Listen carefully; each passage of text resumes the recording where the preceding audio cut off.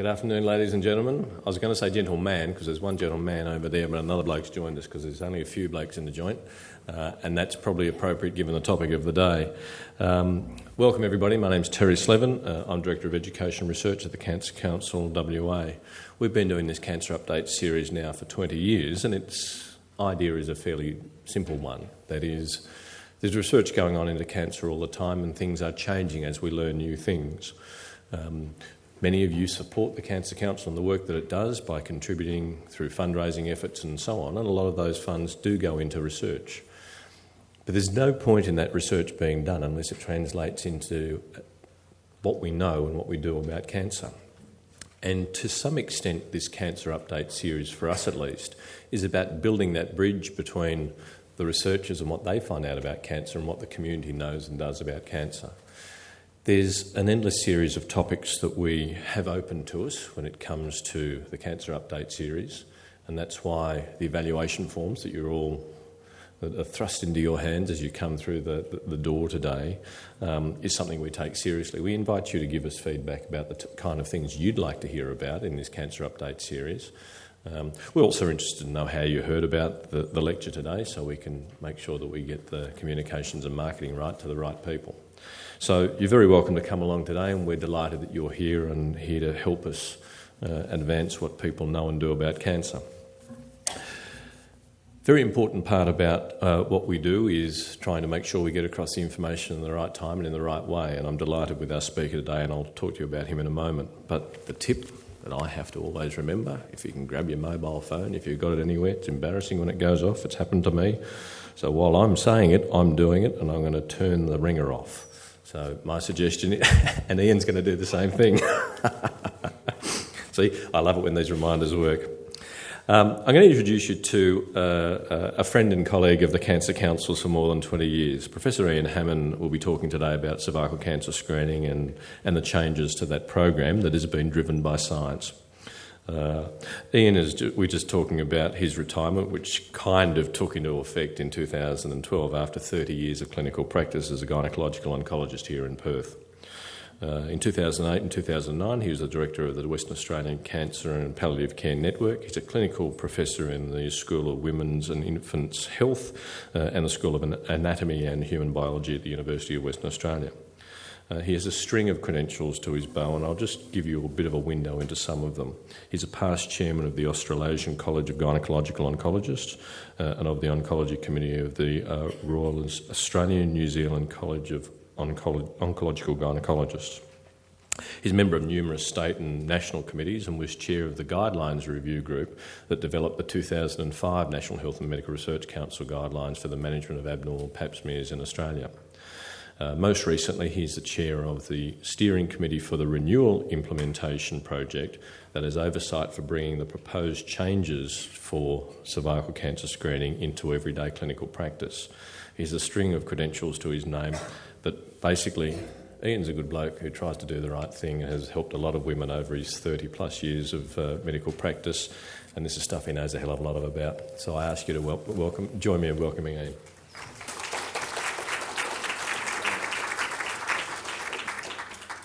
Thank you. Oh, gosh. Thank you, Terry, for the very kind introduction. It's nice to be back among friends. One of the things about retirement is that you could just fall off quietly and never sort of turn up again anywhere. And I think this was sort of a life-saving project for me in many ways when I stopped, because the first thing I did when I stopped was carry on working in this domain. So it was quite nice. But otherwise, I travel the world with my wife and have a good time. So it's really good fun. For those of you that have to leave early, the answer to the question, is this the end of the pap smear? That's yes. So that's the end of that. So anybody who needs to leave now, you can go, and you can sort of send you something by dispatches. Now, George Papanicolaou devised the pap test back in 1928, and it didn't come into practice until around the early 50s. In fact, it took a long time to get through the medical fraternity who reject everything when something comes up straight away. How many people know what a pap test is? Just put a hand up. That's just hands. Okay, I won't ask anybody if they've had one, because that's okay, but it doesn't matter. I think the important thing at the moment is that you know what it is. Now, what's coming?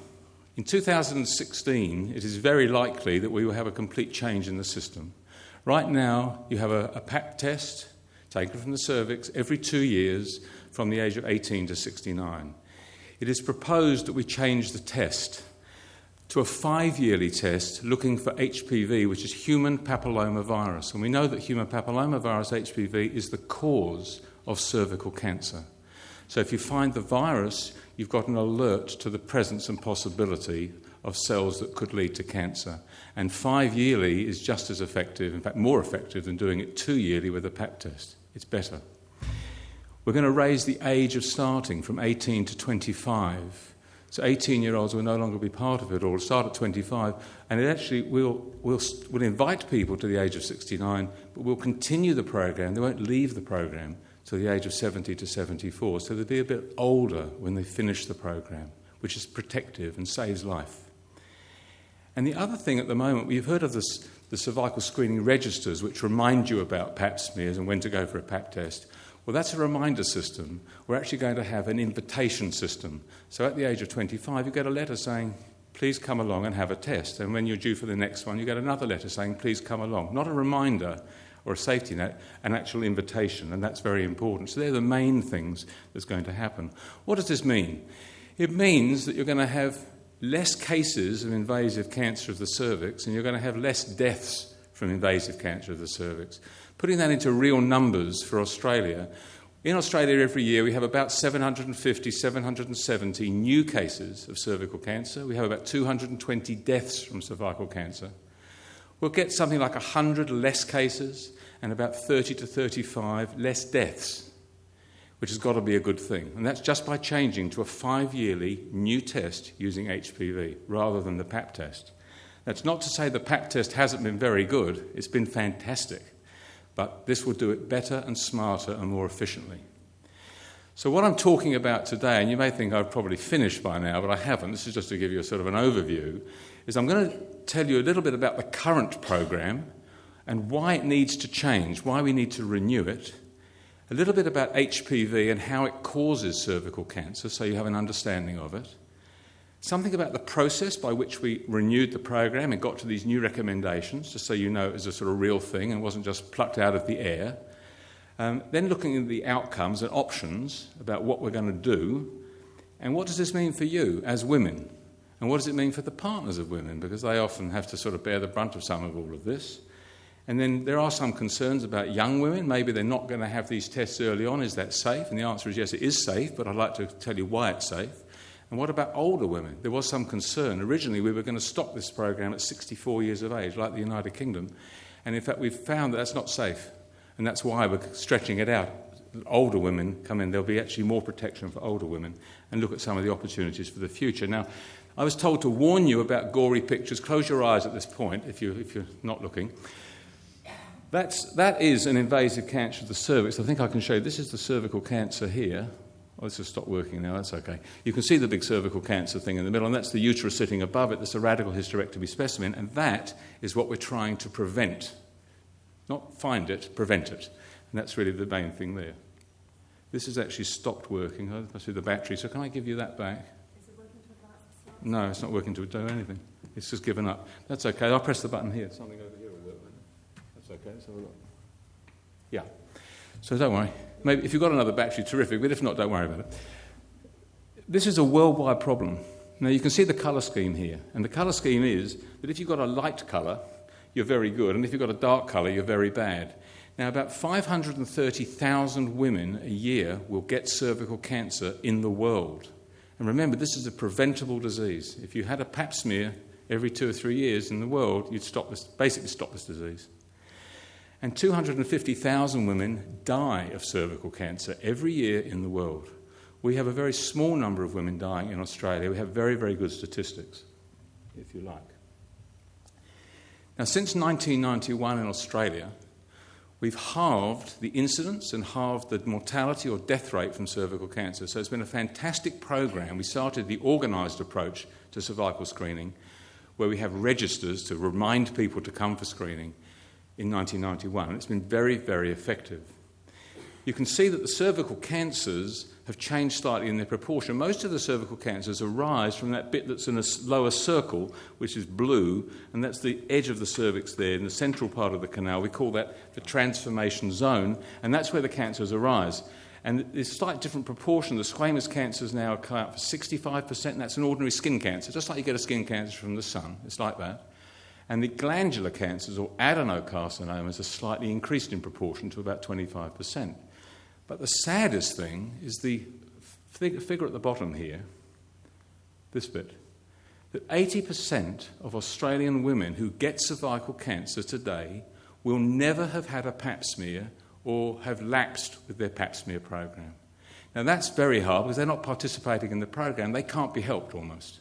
They're beyond help unless they take part in the program. No, that's dead again, so we won't worry. It's okay. I'll use this. So what do we do now? What do we do in Australia right now? We have a pap smear. We offer it from the age of 18 to the age of 69, or 18, the starting age, or within a year or two of becoming sexually active. Not all women are sexually active at 18, but in fact 50% of girls at the age of 16 are sexually active today. And that's been going on for quite a few years. We offer it every 2 years to the age of 69, and then there's a reminder system, a safety net system if you fail to have it. But you don't get on the register unless you have a smear.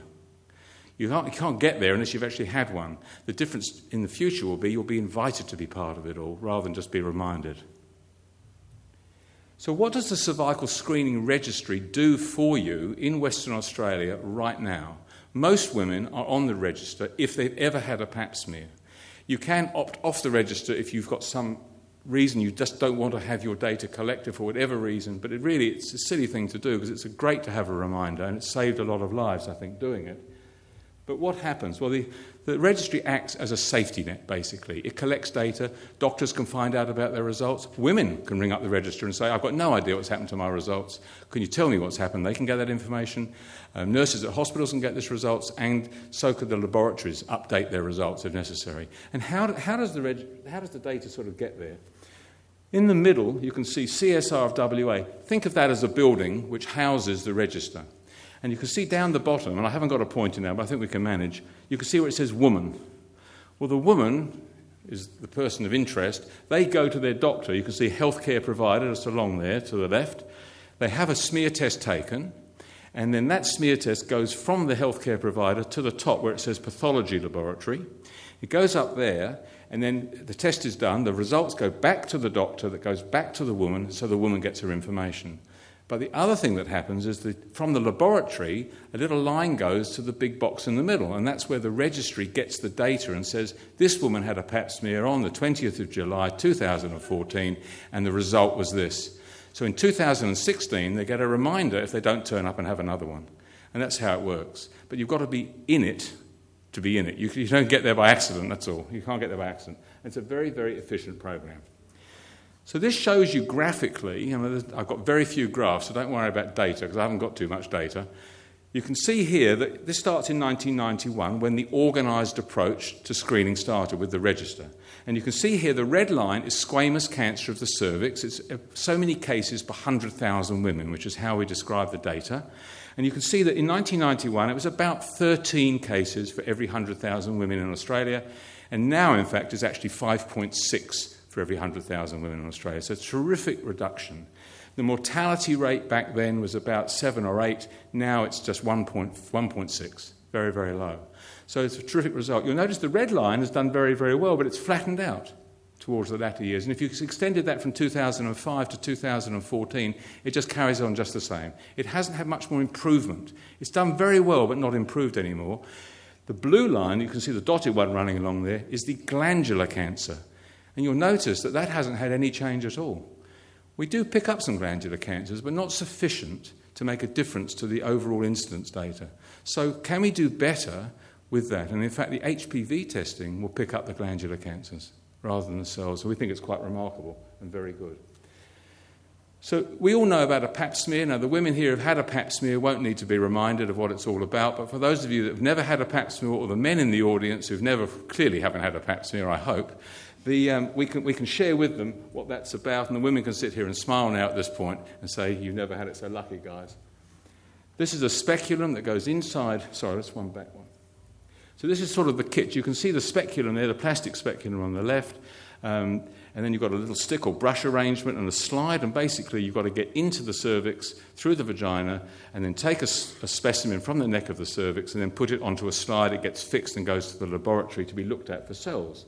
So this is the speculum going into the vagina to find the cervix. And then once you've found the cervix, you take a little brush sample from the cervix. That then comes out. It sounds terribly simple, doesn't it, if you're not having it?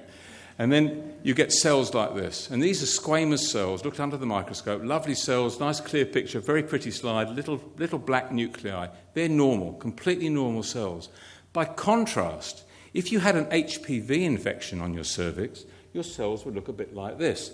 They'd be all coloured, which is all very exciting, but the colours don't matter. You'll notice that the nuclei are slightly bigger, and some of the things they're much bigger actually across there, and they're the classic cells of HPV. We call them koilocytes, and it doesn't really matter, just to show you that they're different. And then if you were to keep your virus infection and it becomes an abnormal cell, not just an infection cell, a pre-cancer cell, it would look something like this. You can see the contrast between the two. Very big black nuclei, and those cells are high-grade squamous cells, and they are the ones that can lead to cancer of the cervix. That's what you're trying to detect, and that's what you're trying to eradicate, and that's what you want to prevent so you don't develop a cervical cancer. That's what the whole program is about. So what happens if you go and have a pap smear today and you get a result and it's abnormal? Well, it could be low-grade or it could be high-grade. If it's low-grade, you'll be asked to have a repeat smear in 12 months. That's basically what happens. If it's high-grade or any glandular abnormality whatsoever, you'll be asked to go and see a gynaecologist to have a colposcopy, which is a magnified look at the cervix. So it's a pretty simple process. That's a colposcope. I once asked the medical students, I said, what do you do? How do you do colposcopy? And they said to me, oh, you take a colposcope and you put it into the vagina. Well, that was a bad moment. So we took them down to the laboratory, took them down to the clinic, and I showed them the colposcope. And of course, this is one of the blokes that said this, of course. And the girls just fell about laughing, and the boys were very embarrassed. But that's a colposcope, which is basically a very expensive magnifying instrument. So instead of an ordinary pair of binoculars that cost $500, this costs $10,000 to look at.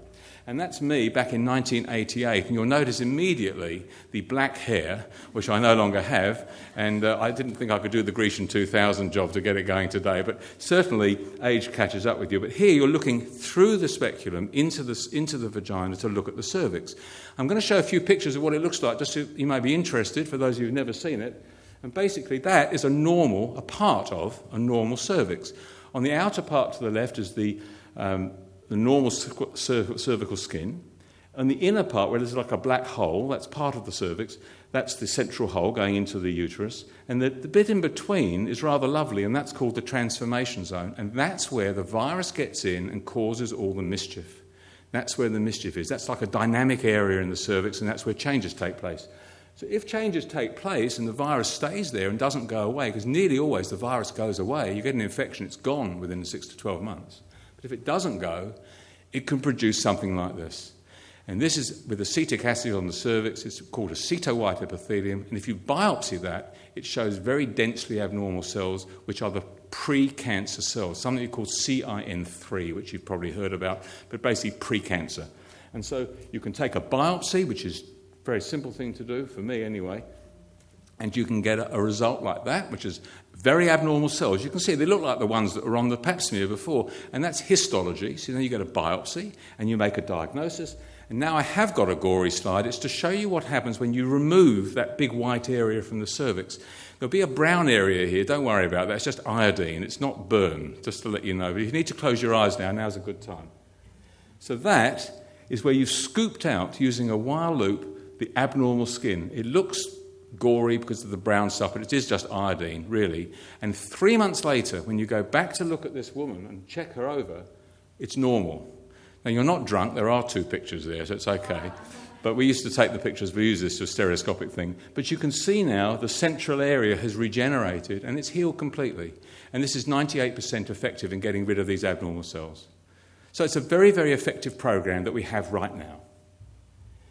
And after treatment, you have what we call test of cure, where you have a follow-up pap smear and a colposcopy. Then at 12 months, you have a pap smear and an HPV test. We now know that the virus is present, and we use a test. It's the only thing it's allowed for at the present time with the medical benefit schedule. You can get a rebate for this with money from the doctor, and you can have that test done. And when you have 2 negative results, you basically can be said you're clear, and you go back to routine screening. So you've been sorted out. You're not going to get cervical cancer, and that's really true. You've still got to be screened, but your risk now is very, very low.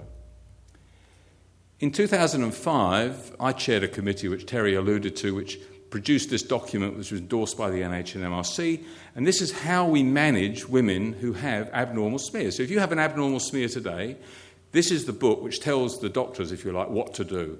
Repeat the test in 12 months or go and see a colposcopist, then what to do if the results are abnormal.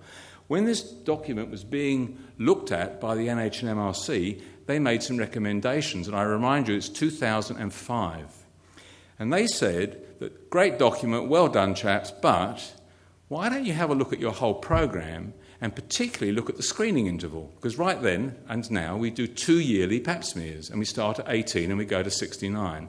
And a lot of places in the world had changed what they were doing, and they were doing just as well as we were doing here in Australia in terms of cancer and in terms of lives saved and so on. So I said, well, maybe we don't need to be quite as intensive.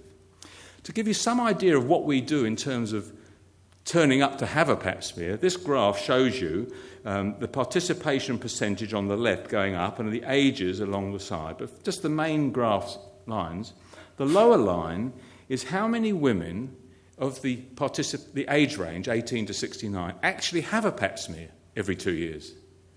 Well, it's about 56% have a pap smear every 2 years. That's not vast. But if you go to 3 years, it goes up to nearly 70%. And if you go to 5 years, 80% of the women in Western Australia will have had a pap smear, which is pretty good. It's the 20% I'm really worried about, the ones that have never had a pap smear, because they're the ones that actually get cervical cancer. So they're not protected, and they're a bit of a worry. But it shows you eventually most women turn up and have a pap smear. So the NHMRC said, let's get onto this in 2005. In 2007, we had a meeting in Sydney where we all drank lots of coffee, with occasional glass of wine, and discussed how we were going to move forward. Nothing happened whatsoever. And in 2009, they announced that we would start the renewal of the National Cervical Screening Program. Well, naturally, 2009, we all got very, very excited, and nothing happened whatsoever until the end of 2011. I was just about literally to retire from practice, and they rang me and said, would you chair the committee we've been talking about? I said, I'm retiring in 2 weeks. They said, that is perfect timing. You have so much time on your hands, you'll be able to give your time to this project. I said, the money's not good, I can tell you. You've got to have time. So I said, that's a good idea, let's get on to it. So just to remind you, we've had a wonderful program. That arrow is 1991 when we started the program. You notice that people were having pap smears before that. There was a small fall already, but the organised approach with registries and reminder systems didn't start until 1991, and a tremendous, I think, effective program. And we're very grateful, really, to Papa Nicolau himself, and also to the people who've run the laboratories and the cervical screening registers and everybody involved in getting women to have pap smears. So people will say, well, look, if this is such a good program, why on earth do you want to change it? You're doing so well. You've got some of the best figures in the country, in the world. Well, the reason is we've got a lot of new evidence about how cancer of cervix develops. We know about HPV. We've got a lot of evidence from around the world, different places that do it differently, different ages, different screening intervals, and they do it just as well. We know that we've got new technology now. We haven't just got the pap test. We've got a thing called liquid-based cytology, or liquid-based pap smears, if you like. Instead of, you still take the same test from the cervix, but instead of going onto a slide, it goes into a little liquid jar, and you can shake off all the cells, and it's a much nicer specimen. And that same fluid can be used to detect HPV. You can use it for 2 things. You can test for HPV and you can test the cells, which is a double role. And you can't do that on an ordinary slide from the Papa Nicolau test. Also, if you get cells in a liquid-based sample, you can use a computer to analyse it. You can just run it through a system and it'll say they're abnormal or normal, and that's actually very helpful and more effective. And also, we've now got HPV testing that has become very sophisticated. But more than anything in this country and around the world where it exists, we've got vaccination against HPV, which causes this cancer. So automatically you get a reduction in the number of people that are ever going to get this cancer because you've immunised them against it. which is fantastic. So in that environment, we now know we have to do something better. In Australia, we're doing very well. At the bottom is the best in this graph, or this table. So at the bottom, Finland has an incidence rate of 4.3 per 100,000 women, and you'll see their death rate is 1 per 100,000 women. Now, Australia is very good, 5.5, 1.6. New Zealand's just ahead of us. We keep going topsy-turvy with New Zealand. They change every 2-3 years. They go up, we go down. Doesn't really make any difference. These are the best countries in the world, and you can see we're doing very well. So you say, well, we're doing so well, why change? Why change is because when you look at Finland, they start screening women at the age of 30, not 18, and they do it every 5 years with a pap test. Some of the jurisdictions in Finland start at 25, but most of them, I think 80% of them, start at the age of 30. So they start at 30, they do it every 5 years, and yet they're the best in the world. So we must be doing a bit more than is needed, and that's why we're looking at the program and revising it to see if we can do it smarter. Now, George Papanikolaou, when he devised the pap test in 1928, he said, this is a great test, you've got to get onto it. The American physicians said, forget it, I don't want to know about this, because they had vested interests. They weren't interested in preventing cancer so much. They thought they could do it just as well by the way they were doing it forever. And eventually, 20 years later, the American Cancer Society said, this is a good idea, we should do the pap test. And gradually it became incorporated into the way we do things around the world, which is fantastic.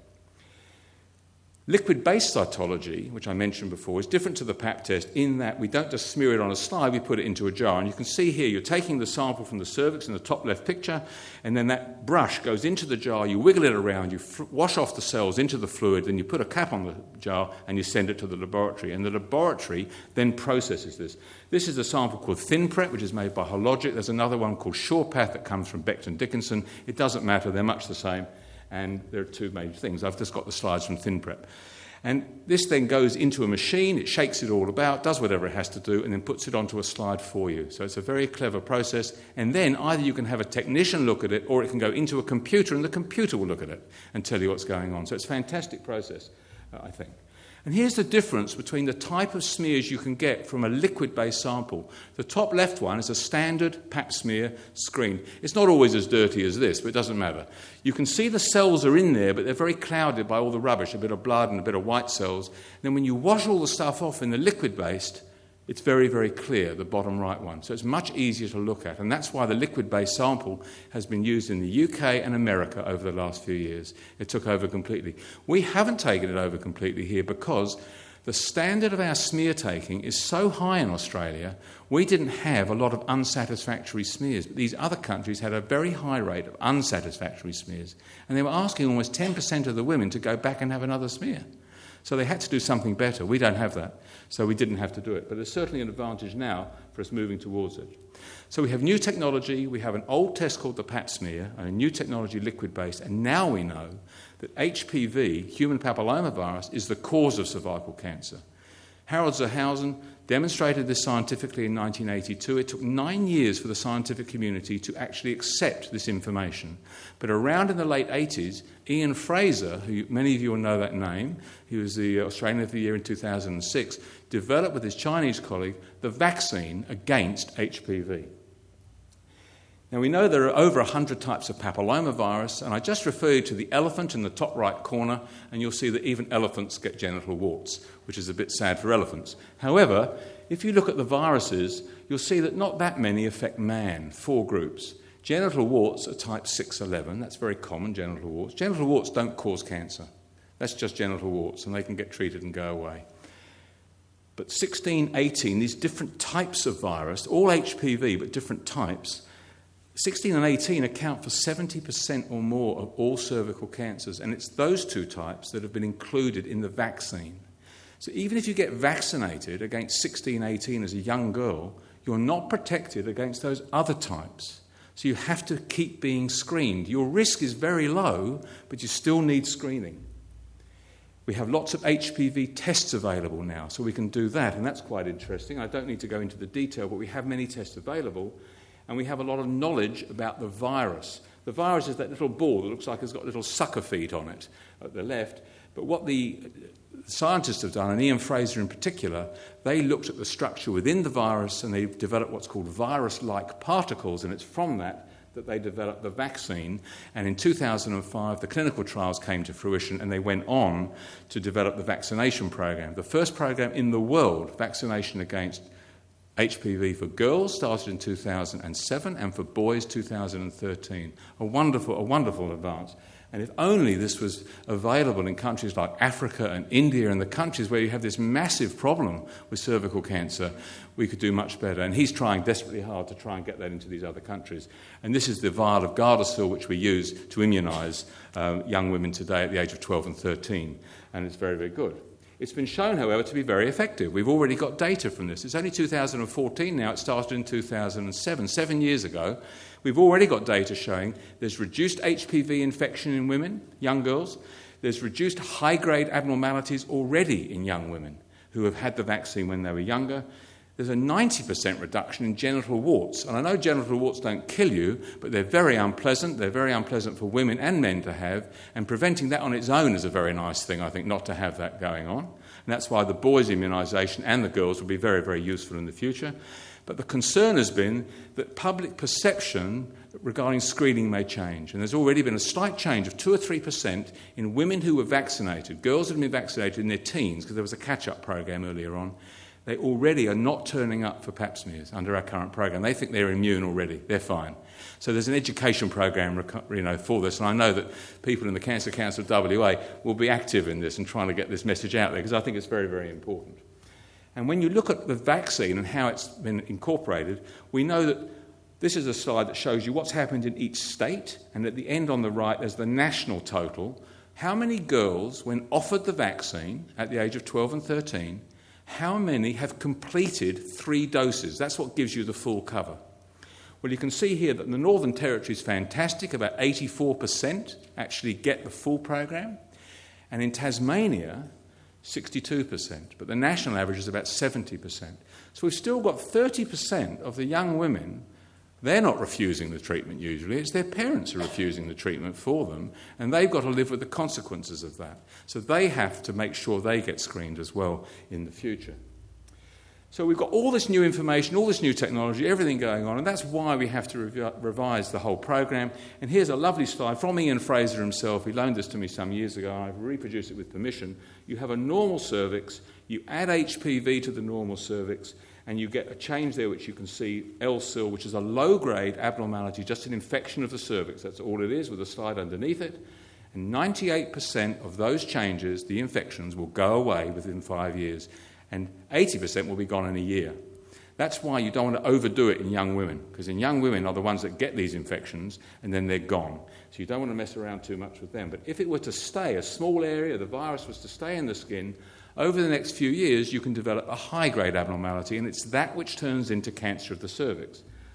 Even some of those will go away, and particularly in young women, women that get this change in 20, 25 years of age, some of the high-grade changes go away. It's like having a bad cold or a mild cold or a bad cold. They still go away.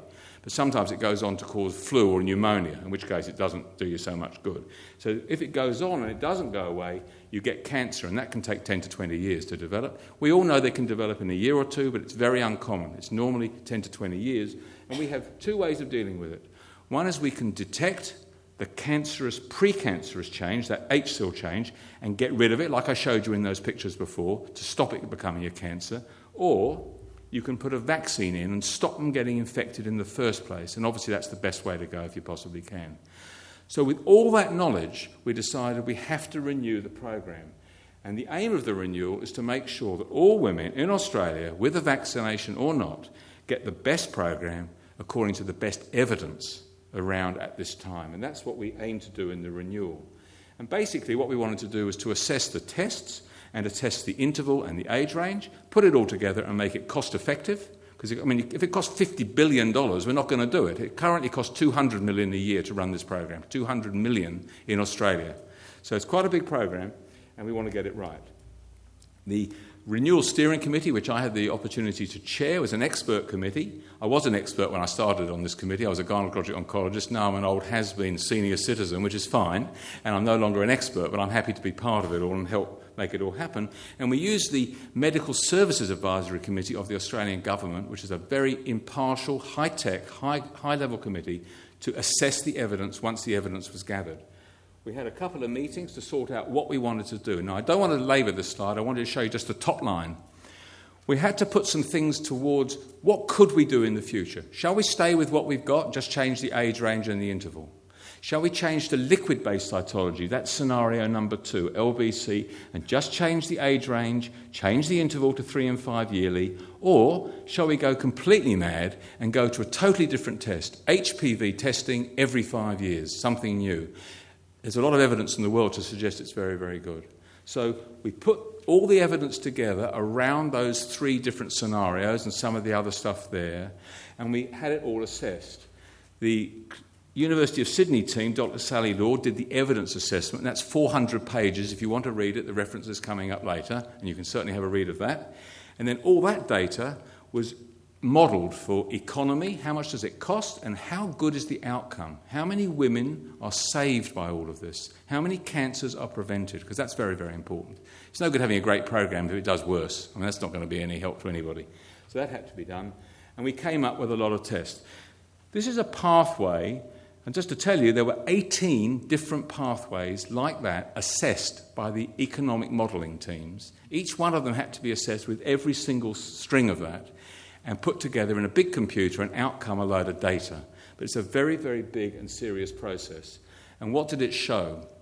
Well, what it showed at the bottom, and you can see where it says, the second from the bottom, the HPV strategies, anything that did HPV testing as the primary test for every 5 years, saved 18% in the cervical cancer rates. It had a better, lower rate of cancer, a lower death rate from cancer. If you stayed with the original, what we have now, the conventional cytology, and you changed the age from 25 to 64, you did it every 3 years and 5 years, you'd actually get more cancers. More cancers. Not because you start at 25, but because you stop at 64. And 64 is too soon to stop this program. You've got to take it on a bit longer, and that's why we changed all that and went on to 69 and 70 plus. If you use liquid-based cytology, it was very good. It did actually save cancers, but not as much as the HPV strategies. And the final line says, if you increase the age from 64 to 69, you will improve, you'll have less deaths by a rate of 5 to 7%. So we thought this was pretty compelling, and if there's nothing more compelling, I've never met a woman yet that is keen to have a pap smear. Not one. My wife just says, it's that time, don't talk to me, sort of stuff, which is fair enough. And if I tell you that right now a woman starting at 18 and leaving at 69, the program will have 26 tests in her lifetime. By the new system, you'll only have 9 or 10 tests every 5 years. So I think that's quite a compelling argument, as long as it's safe. That's very important. So while the Medical Services Advisory Committee, MSAC, were considering all this evidence and putting it all together, we had another few studies turn up just while we were waiting for them to consider it, and the top one is the one that's the most interesting. There was a pooled study from 4 very large randomised controlled trials that showed that HPV screening was 60 to 70% better at preventing cancer than ordinary cytology, the ordinary pap smear. And not only that, and I left it out here, it's better at preventing adenocarcinoma or glandular cancers, and that made it very, very compelling.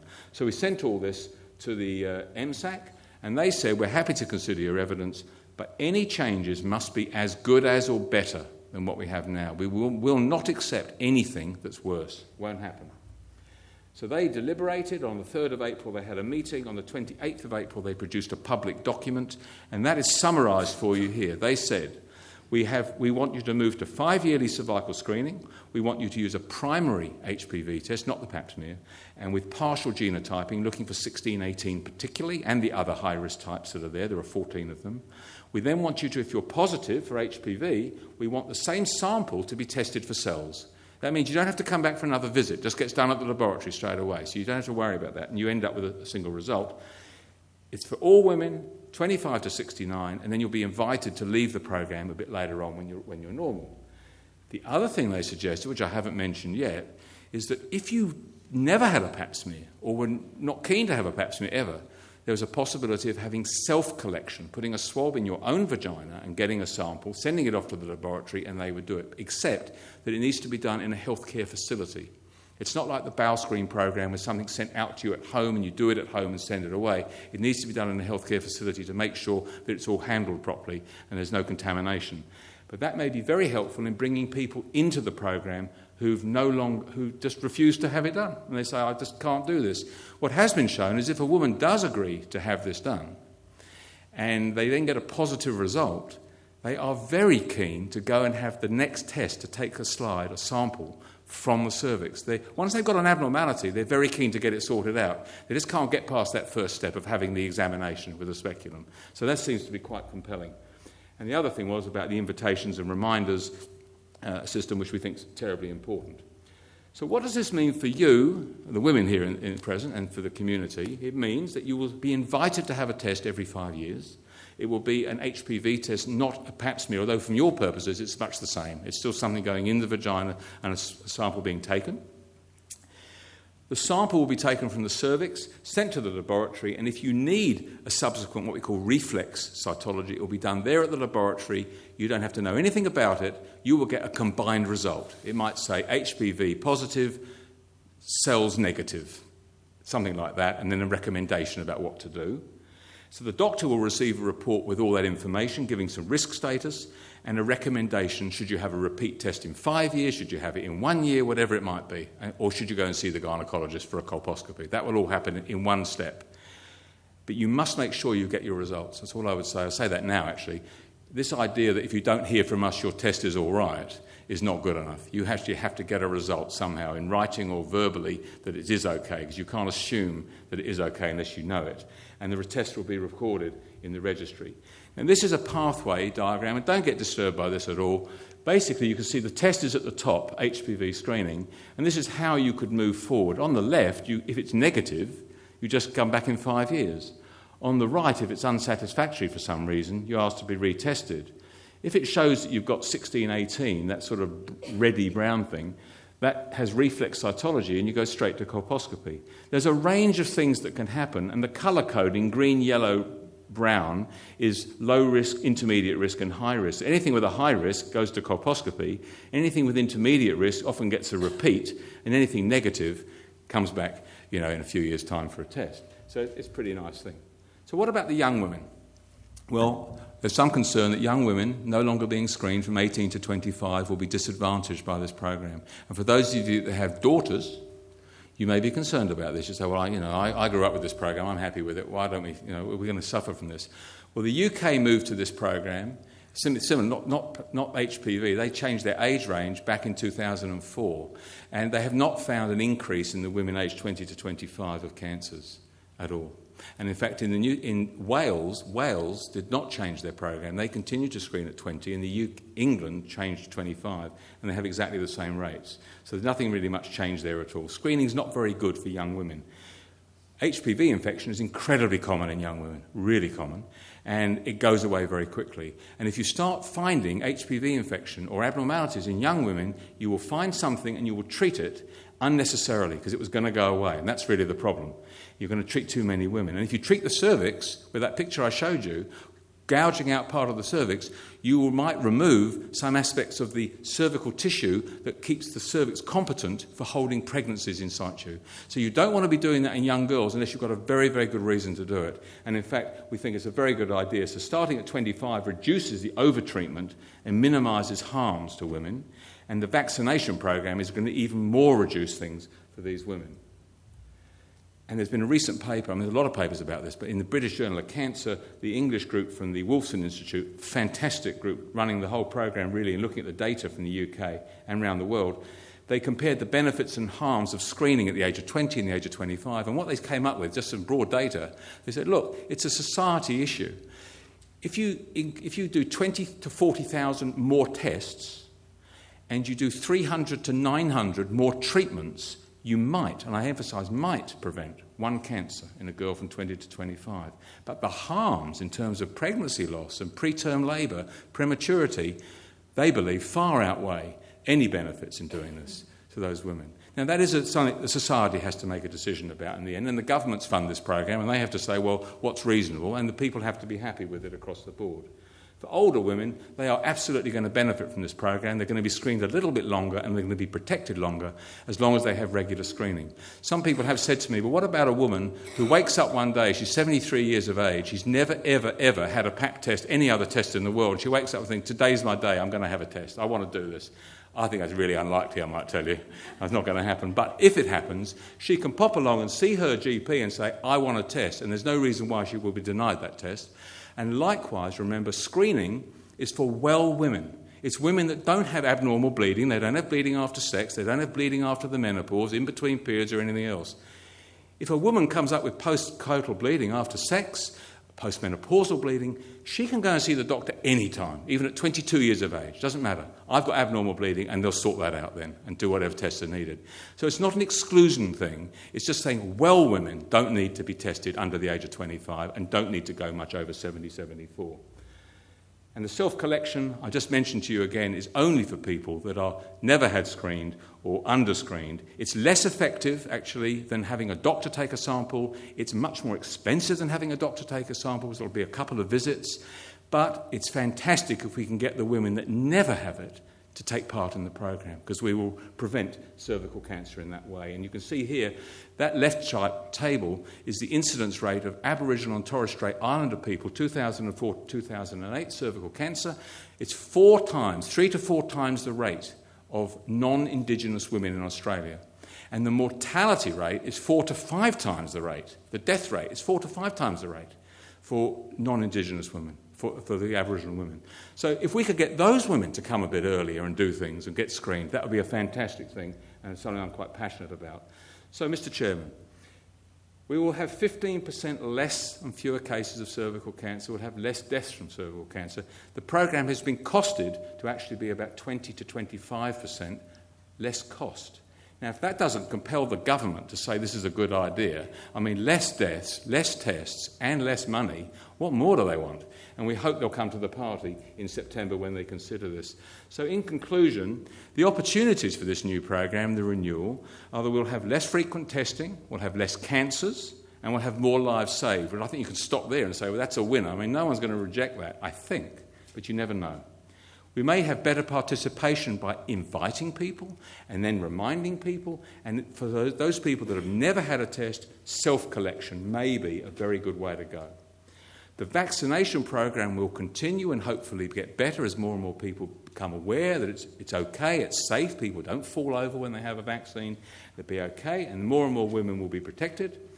And they tell me that in about 5 to 6 years' time, there'll be a vaccine that will cover 9 types of cancer-related thing, which will cover 90% of the types that cause cervical cancer, the non-valent vaccine.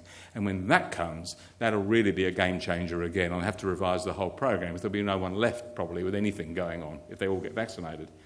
We'd like to have a national register. 1 woman, 1 record. So you in Western Australia, you pick up your sticks tomorrow, you go to New South Wales, they've never heard of you in New South Wales, they don't know who you are. If you have a national recording system, the data goes back and forwards, and your Medicare link, number and address will get you invited to be there. You won't just fall off the planet, and hopefully there'll be better data collection. We had the first national HPV vaccination program. We had one of the first national cervical screening programs. We had the first vaccine. We certainly had the first school-based immunisation program, and we may get the first national cervical screening program using HPV. The Netherlands talked about this 3 or 4 years ago. They've been battling with it for a while. They're due to start in January 2016. And when they heard that Australia were going to start in 2016, it was a bit like the hockey. They got seriously apoplectic and decided that they'd better get it going because they couldn't bear to be beaten by Australia again. What's the next step? Well, we're consulting with everybody. We're waiting for the government to approve this program, which we think they will. We have an implementation plan. SCRIP stands for Steering Committee for the Renewal Implementation Project, which I'm chairing until about 2016. It'll keep me off the streets and out of my wife's hair for a while. We have a few things to do, not least of which is communicating all this properly to the community at large and the health professionals in particular. And they're not an easy group, actually, to get the message across. About the people, the community, women, are much easier, I believe anyway, to talk to than our own colleagues. Our own colleagues are terribly resistant to change. And we have to sort of somehow get it across. I think Terry would agree that it's very tricky and the people have to deal with them. But for you now, the start date for this is 2016. It's business as usual until then. And George Papanikolaou, I think if he were around today, would say it's very, very reasonable that we consider a change at this time. Thank you very much, and if you have any questions, I'm happy to answer them.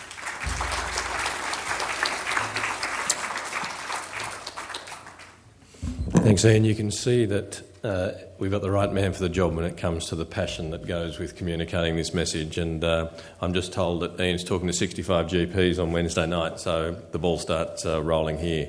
Folks, we've got a microphone that will be travelling around. Alicia will be running to you to record your questions, largely because we're recording this event for those people who can't be here.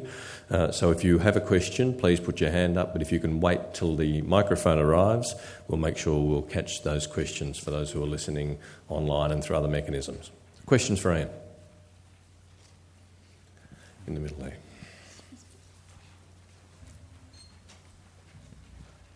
Thank you very much for a fantastic talk, Professor Hammond. Thank you. I'm wondering if HPV can be acquired from baby onwards. So can HPV be transmitted by the mother, or exactly how do you get HPV, in other words? Well, I mean, I think for general... Not just sexually. No, I understand. I mean, the general rule is sexual contact of some sort is the usual way transmission occurs. But we do know, for example, that a baby born through a birth canal with genital warts can actually get a condition called laryngeal papillomatosis. They can get breathing problems from it. It's very, very uncommon, by the way, considering the number of women that will be born through a birth canal that does have some wart virus activity, but it's uncommon. But the answer is yes, babies can get it, but it's unusual, probably, to get 16 and 18, which cause genital cancer in that way. And when we were trying, I remember years ago when we were talking to people that were very distressed by finding that they did have an infection. They had a pap smear, and the pap smear showed virus changes, and they were very nervous about it. And said, well, how did I get this? They said, I've been in the same relationship for many, many years. My partner's only had one partner. All that sort of discussion. So how did I get this? It's only sexually transmitted. And there will be, I'm sure, there will be some women who have contracted the virus from the birth canal from their mother. But as I used to say to the women, I said, you want to go and have this discussion with your mother, you're welcome. I wouldn't be having it. But it probably can happen. It certainly happens with actual warts, though. They can certainly be transmitted. It's the same virus, just a different type. Does that answer the question? So, yeah. Okay, thanks. Any other questions?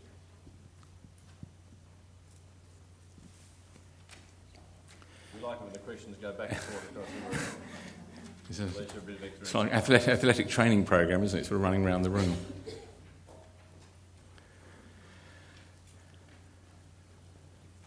Thanks. Your title is a bit misleading to us women. I mean, for the scientists, they might know what you're talking about. But for me, I saw, don't need to have a pap smear. This is great. Are you going to do a blood test? But it's not. We still have to have a pap smear. No, you have to have a test taken from the cervix. Yeah, but for me as a woman... Absolutely, exactly as I said. Pap smear. What this means for you is every 5 years you'll be invited to have a test. The test will be exactly the same. You'll have that brush-type thing I showed a picture of the that same test will be taken from the cervix, put into the little bottle, shaken around, and that test will go to the laboratory. So for women, it's exactly the same. It's just less frequent. But that's why women don't have these, because that's why you're getting so many women not having them, because it's a horrible procedure. Why aren't you looking at developing tests that don't involve a pap smear through the vagina? Why aren't you trying to do that? Well, I think we are. I mean, I think that the fact that for example, I mentioned the self-collection test.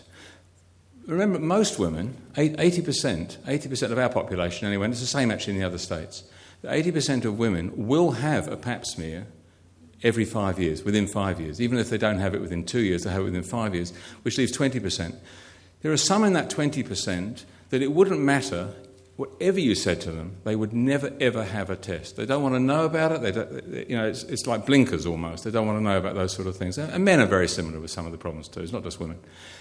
But there is the business about having the test. Now, most women, I'm not a woman, I'm going to get into trouble now, but I think that a lot of women will say it's uncomfortable, but it's not usually, for most women, painful. Now, there are some, their cervix is exquisitely tender, and when they have a scraping taken, they find it very, very uncomfortable, but they're prepared to sort of take the balances and say, well, I'd rather be protected than not. But I fully understand what you're saying, and the answer is no, we don't have a way forward except the swab test taken from the top of the vagina by you yourself. You just put a swab in, take that, can go to the laboratory, and if they find HPV, then you would have to have some cells taken. So it doesn't sort of stop it, but if it was negative, you wouldn't have to have anything done.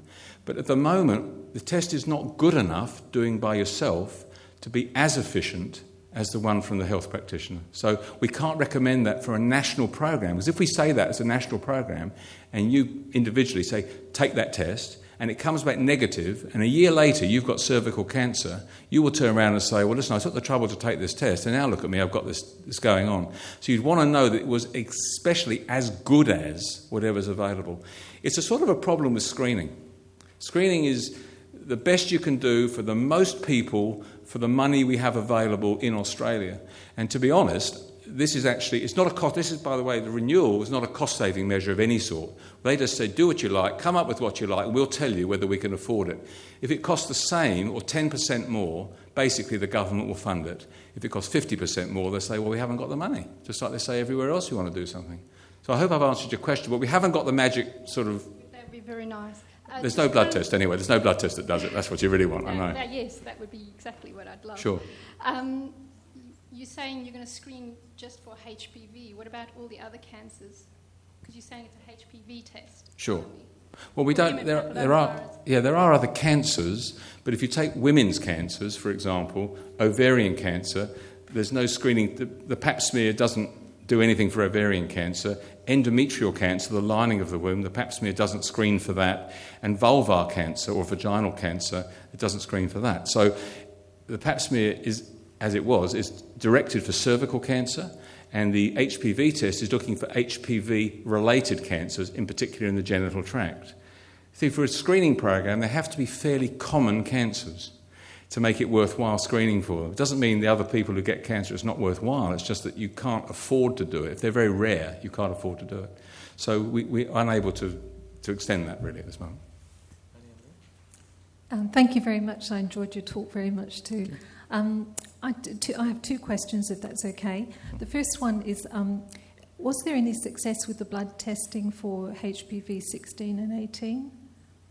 In terms of finding out whether people have had the virus. You can do serology on HPV and you can test they've got a result. You can do that. When they did the trials on the vaccine, you know that they've got a result and how long it lasts for. They don't actually know what the blood levels mean in terms of protection. It's not the same as some of the other immunisation programs that have been present. But yes, you can do that to detect whether you've been infected by the virus. So that's available, but it's not used as we don't use it for anything particular. Okay, thank you. And the other question was, what's the current protocol for vaginal vault smears? What's suggested in that respect? For women that have had a hysterectomy, you're talking? Yeah. Yes. Well, it depends why they've had a hysterectomy. If they've had a hysterectomy, say a woman, in her 40s and 50s, has a hysterectomy for abnormal bleeding and has never had a problem with Pap smears or anything else, no cytology problems or no treatment of the cervix, the recommendation is that once you've had a hysterectomy, you do not need to have a vault smear ever, if it was negative. But if you have ever had, this is the current practice, if you've ever had changes to the cervix and had treatment to the cervix, for example, CIN3, like that white stuff I showed, the recommendation at the moment is you continue to have smears taken from the vaginal vault every 2 years, actually just the same, until you reach 69, at which time you go away. Interestingly enough, I think that if you have the HPV program and we know that you've never had HPV, we would probably recommend, even if you had a hysterectomy at 35, we'd say, well, don't need to do anything, except you might meet a partner at 36, have intercourse, get a new virus, and the virus can affect the skin of the vagina as well. So you might need to be screened then. But that's a personal thing for an individual, but for a population, which we deal with, our general advice would be there is no screening for those people. I don't know if that answers your question, but basically vault smears are for people that have been treated before, otherwise after hysterectomy they don't need it. Sure. Folks, I think time may well have beaten us. So what I might do is ask you to join me in thanking Ian for doing such a fabulous job.